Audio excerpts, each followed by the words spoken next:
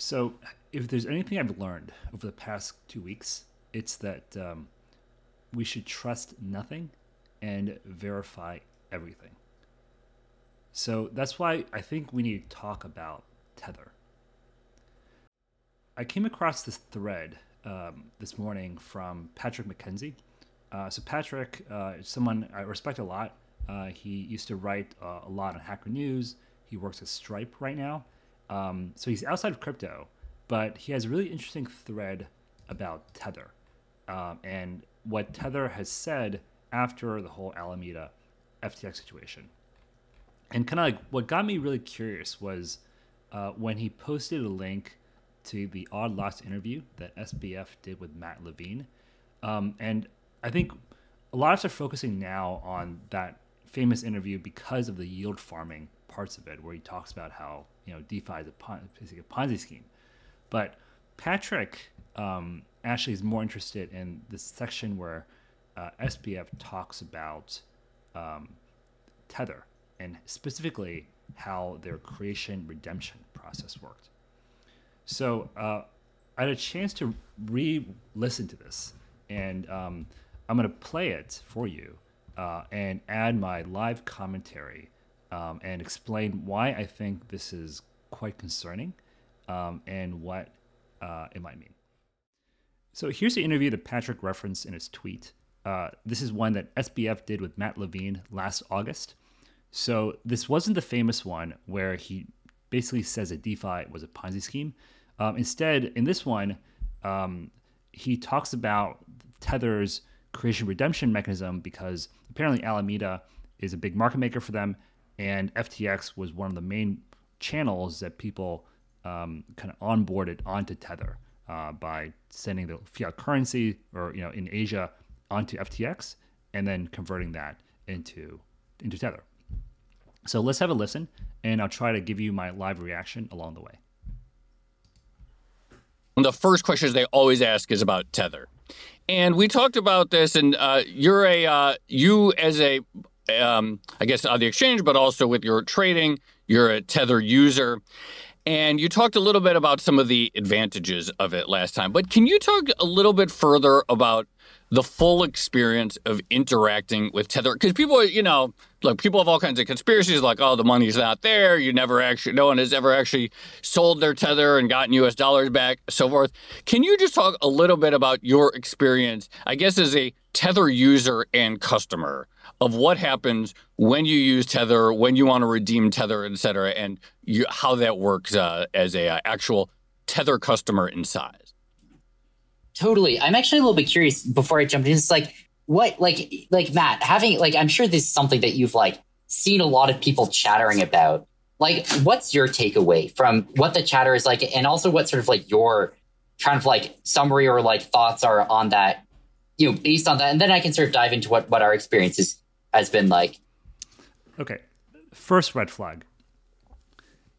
Matt Levine is asking him to explain how they interact with Tether as a large market participant. It's a factual question. SBF flips that question onto Matt and is basically asking, what are you looking to learn? So this is a tactic that that I think you're taught to do if you're trying to give the answer that the person is looking for. So, I would say this is not the kind of response that I would give if I'm just trying to answer the question. So that's the first red flag. It may not be indicative of anything, but I noticed that. So let's see what his real answer actually is. I want to be careful here. Tether has a strange public relations strategy, I guess. I mean, they talk a lot about wanting to get an audit and then don't get an audit. They talk a lot about their high quality commercial paper holdings, but don't disclose them because counterparty confidentiality is very important to them, which is not true of any other holder of commercial paper in the world. You can just look at the complete holdings by CUSIP of every money market fund but for Tether, it's very important that they keep it secret. So if they were doing something shady, they'd sound like what they sound like, which doesn't prove that they're doing something shady, but it is confidence undermining, I think. So Matt has a really good point here, which is that if you're a bank and you lend your assets out to earn yield for your depositors, it's actually in your interest to be extremely transparent about who you're lending to, because if you do, then the market will see that have confidence in your solvency, and it minimizes the risk that everyone's going to flood you and try to take all their money away at the same time, which is called a bank run. So the fact that Tether is not being transparent about what their balance sheet looks like is the opposite of what you would expect a solvent institution to do. Yeah, I think that's a pretty reasonable way of putting it. I think like a pretty odd public relations strategy is not an unfair characterization.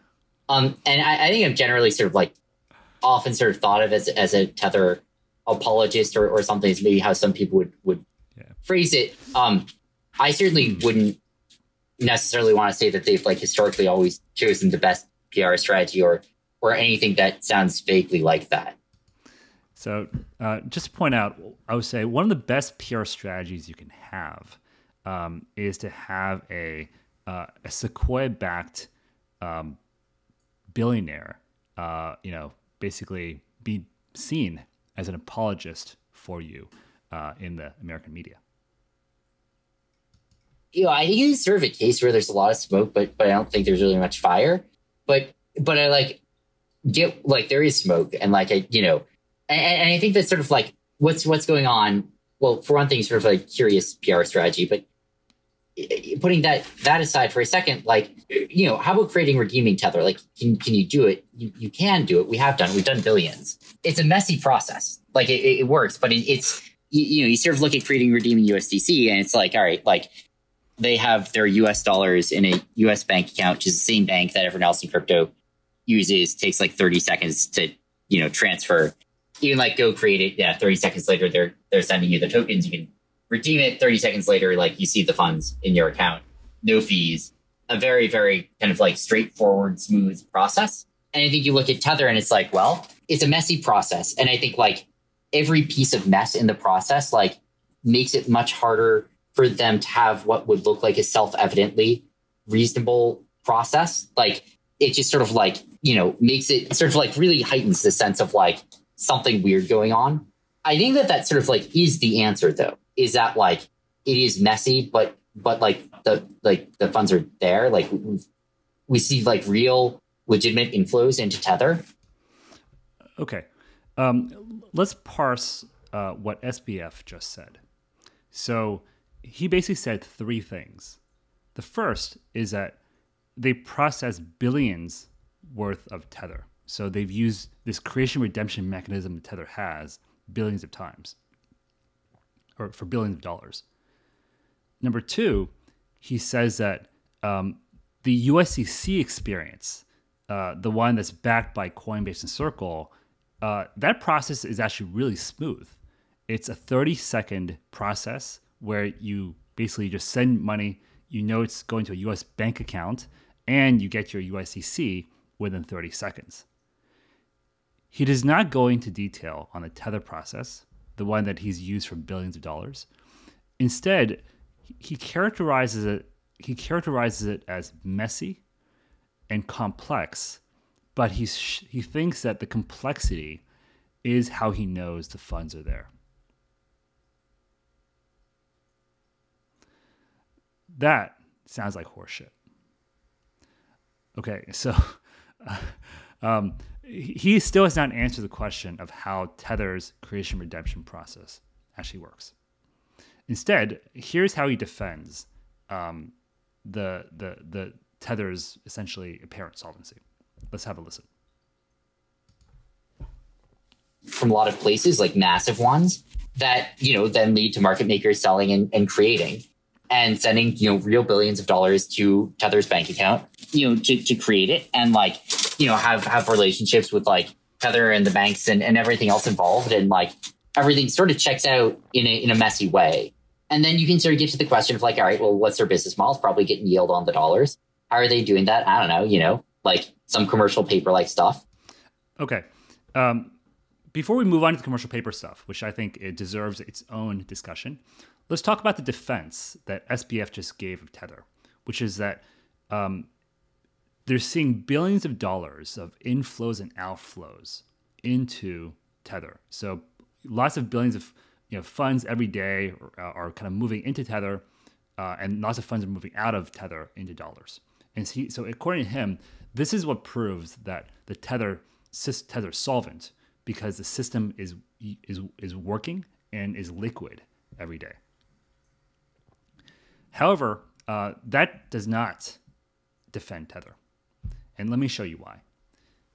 Liquidity is not the same as solvency. Even though there's lots of money moving in and out of Tether every day, during the period where the SBF is talking about, the net inflows were massively into Tether. You can see this if you look at Tether's market capitalization chart. So here is a market cap of Tether from inception to where it is right now. From the period in, let's say, I call it 2019, starting 2019, up all the way until the end of 2021, there was massive net inflows into Tether.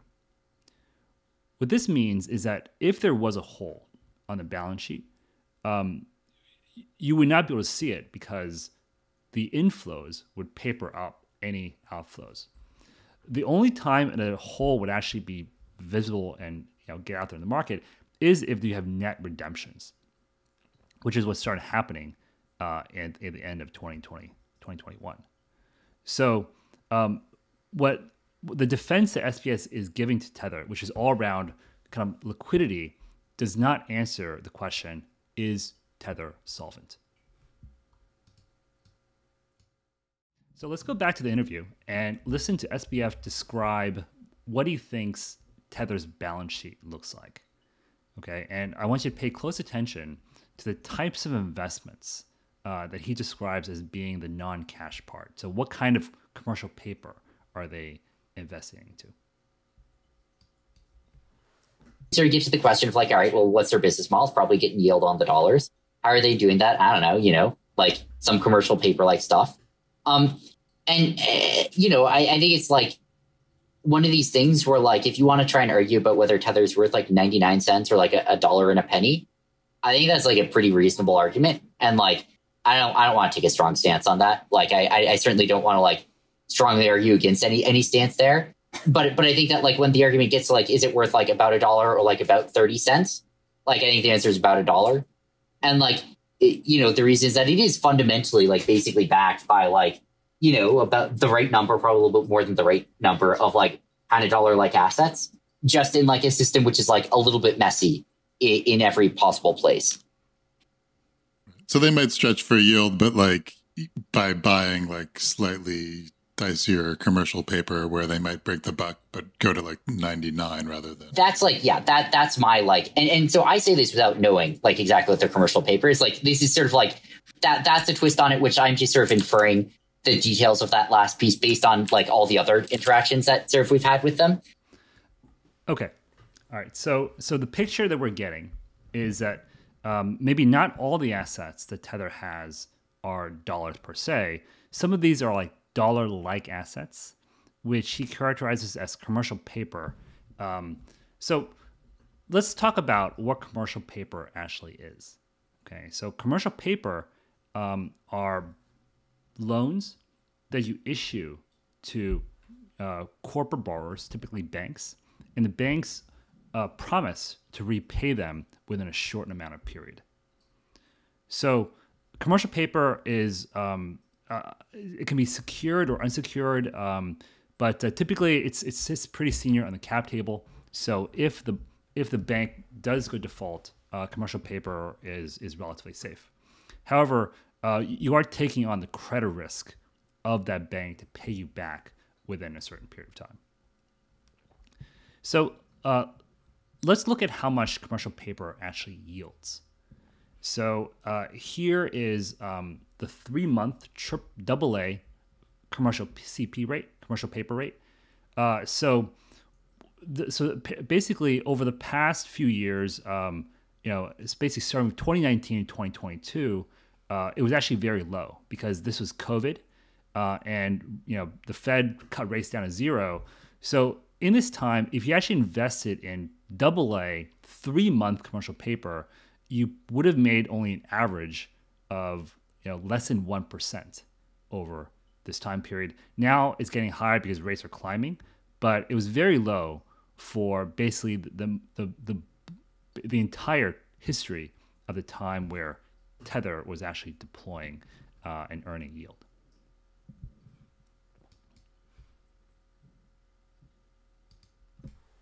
They could be putting it all into Bitcoin, but that would just be sort of a strange move on their part because they have like a good business putting it into commercial exactly. paper. Like they've got lots of legitimate, profitable, good businesses. They don't need to do that. Also, it's unclear why they would do that. Like it's sort of like incredibly risky. And I think the other thing is like you get to know the people involved here. They're not like they really, really aren't scammers. Like it's really not like you come away dealing with them. You're like, they're selling me snake oil. And like they're just blatantly lying about everything. And like I'm pretty sure that like nothing is like that's not at all sort of like the interactions that people have with them. Did you? Okay. So let me just point out one thing, which is when someone tells you that, that other person is definitely legit, that person is definitely not a known scammer. Trust me, they're awesome. They're good people. If the person telling you that actually turns out to be the biggest scammer in history, it puts everything he said before in a different light. And I would argue that the more that he vouches for Tether, the less I trust them. Did you watch the CNBC interview? Yeah, is that the one with the legal counsel? Yeah. Yeah, I think they back themselves into a lot of positions where like they sort of like make probably basically correct claims, but ones in which they're not going to, as you said, like they don't feel comfortable elaborating, maybe for like just sort of like ethical reasons, maybe because like the truth is like a little bit messier. They don't feel comfortable disclosing for ethical reasons because the truth is messy. Yeah. This might be an unfair question, but I'd be interested in your answer. Like, if the worst of the conspiracy theories were true about Tether, like, I don't know, say it's investing in commercial paper, but it's investing in like Chinese commercial paper and Evergrande commercial paper. Yeah, exactly. And it all goes like bottom up. Which, given that Bitfinex is based in Hong Kong, and it's clearly much closer to China than it is to the U.S., and that Evergrande is probably one of the biggest borrowers in China. I would not be surprised if Evergrande is actually what Tether's investing into. Which is a rumor that's out there, of course. And Tether collapses. What would that mean for Bitcoin and the wider crypto space? Yeah. So do you want me to take like the fantastical version of that where Tether goes to zero? Or do you want me to try and take like what I think is sort of the most proximate, like vaguely plausible version of it? How about both? You do both. Yeah, let's do both. So maybe first I'll talk about the sort of plausible version. So like, what if they took a third of the money that they had and put it in like sort of B tier commercial paper from China, like B tier for China commercial paper.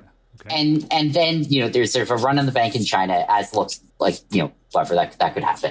And it turns out that like this B tier commercial paper, like 40% defaulted on average or something.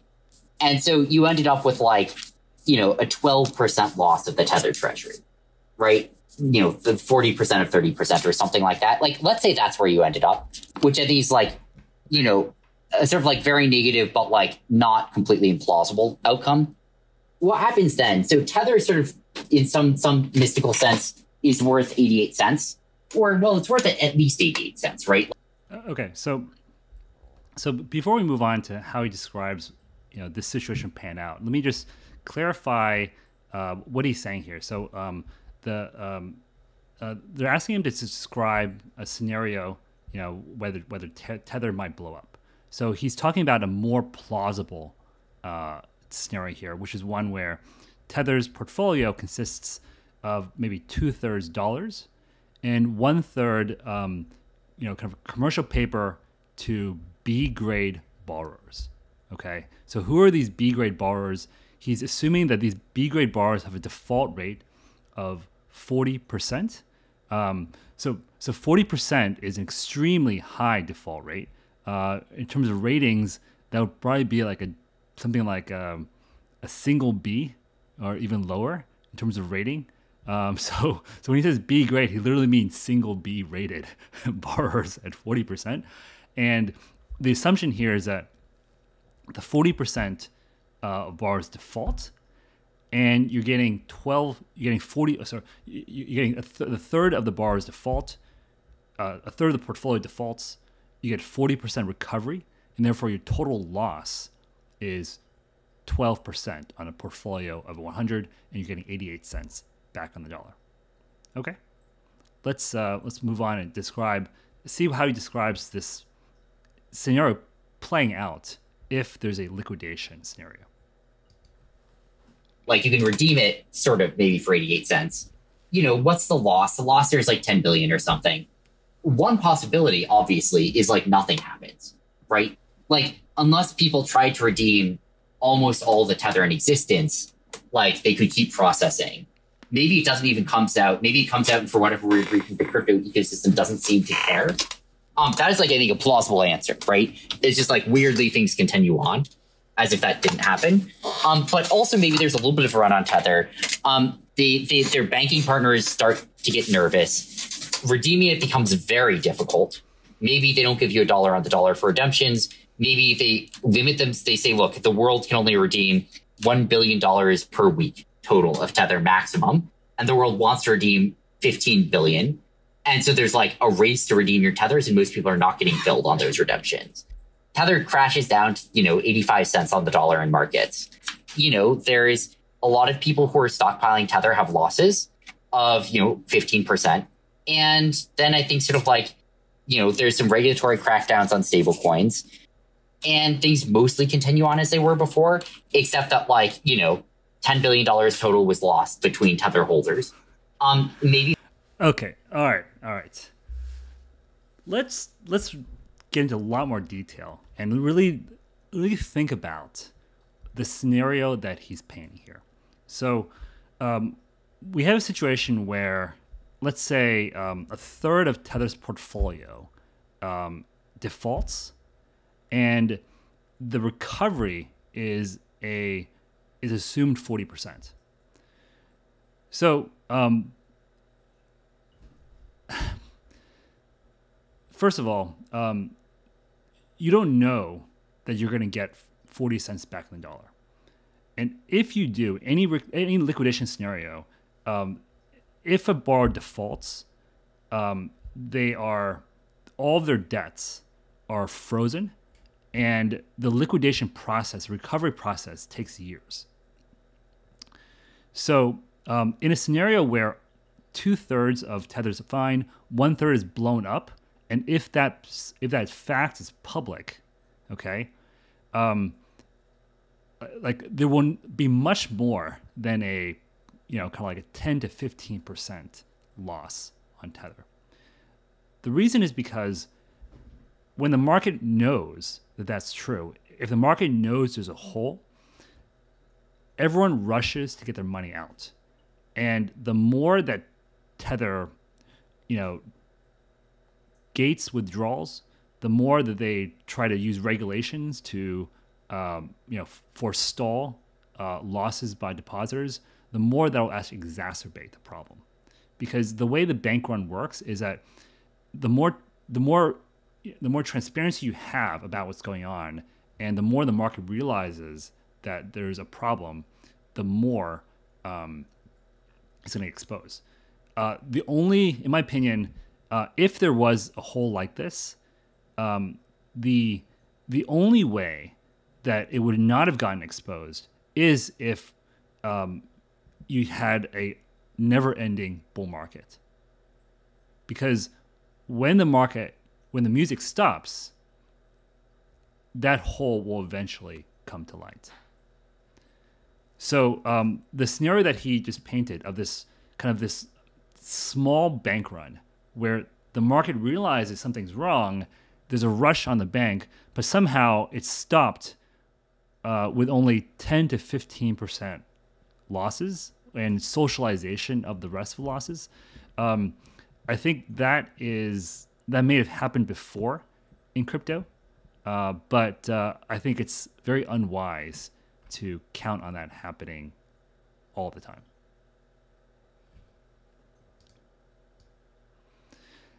And also, I should just point out, and the most damning thing of all is that the scenario that he just described is exactly what happened to FTX.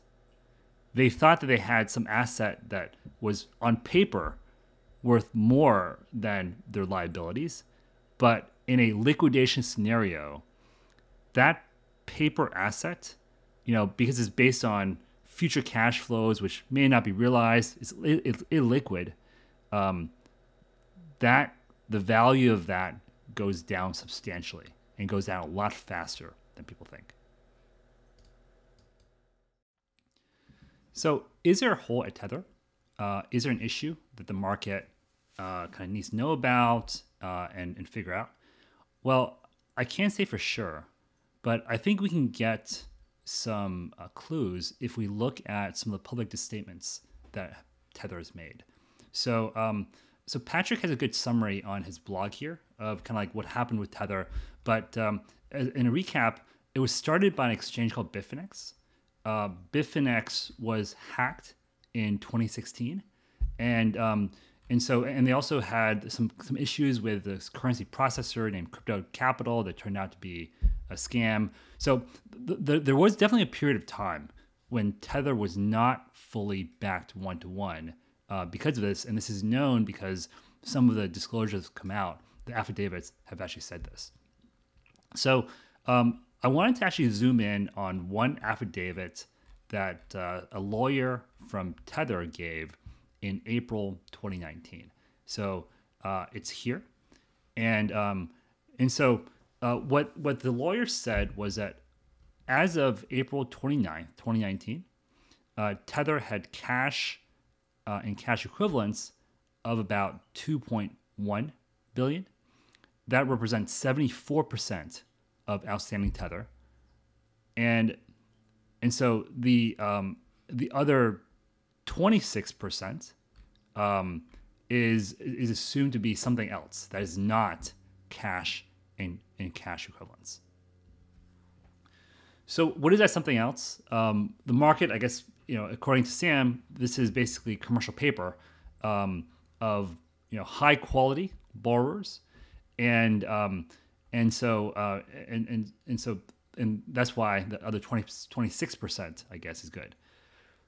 So let's see if we can figure out let's assume that this 74% here is actually rock solid, and let's try to figure out what could be in the composition of the remaining 26%. So number one, I would posit that there was a hole at this point, because this is after the Bitfinex hack. This is after they had issued this token called Leo.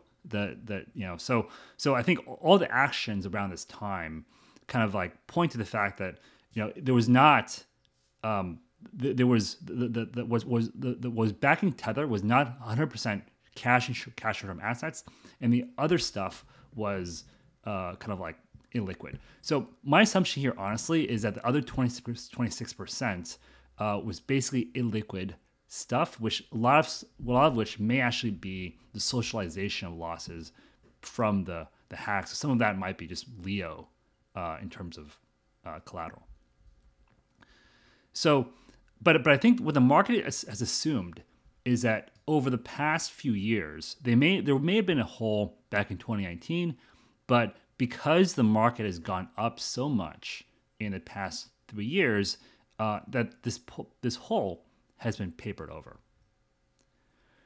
So as a trader, I think that's actually a fairly hard thing to do, because let's assume that all 26% of what they were holding here was risky assets. The 74% were safe assets, and that they've basically papered over that hole, which would have been about 500 million in the intervening few years. So, to me, I think that is, while that's possible, they would have to be a pretty good trader, because I would not look at the total dollar amount. Like, hey, there's 2.1 billion here. It's gone up to 82 billion. Therefore, it must have been easier for them to make up any losses. And the reason is because you still have to make a return on your assets. And so my assumption would be, if you have to, essentially, they would actually have to earn something like 2 or 3% excess yield above what they could go get otherwise in in short-term cash and cash equivalents, in order to make up this hole over that period. So, and so that's why my guess is, if they're going to invest this 26% was probably in fairly risky stuff. I don't think it was in kind of commercial paper that SBF kind of gave the impression of. And here's why. If you look at the commercial paper rates, this is the 3-month commercial paper rate. So it was something like 1.4% in 2018. It was about 2.5% in 2019. It fell when COVID happens, when rates declined, and now it's climbing back up. But look at the 3-month rate for treasuries. Treasuries is almost identical. So, if you're buying really high quality commercial paper, you're not getting much of a pickup at all over treasuries. It's something like less than 1%.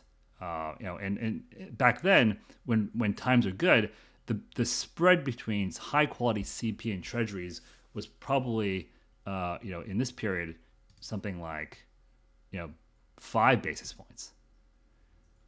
So, in my opinion, there's no way that the 26% that's not cash and cash equivalents are high quality commercial paper, like what we have here in the U.S.